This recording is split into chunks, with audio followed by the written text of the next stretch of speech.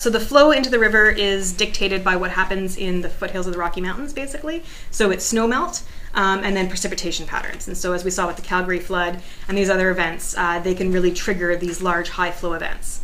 And so the prediction is that there'll be declines in the snowmelt occurring in the glaciers. And so then with time, climate change will cause reduced flow coming into Lake Diefenbaker. And so that would mean that there is less loading of the nutrients and things like that coming in. There's also less particulate matter, turbidity or murky water, that would reduce the light to the plants living in the water.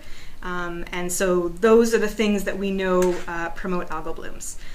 And so you might have heard of microcystin. The city of Toledo, that's why they had to close down their drinking water supplies last summer, was because of these algal blooms.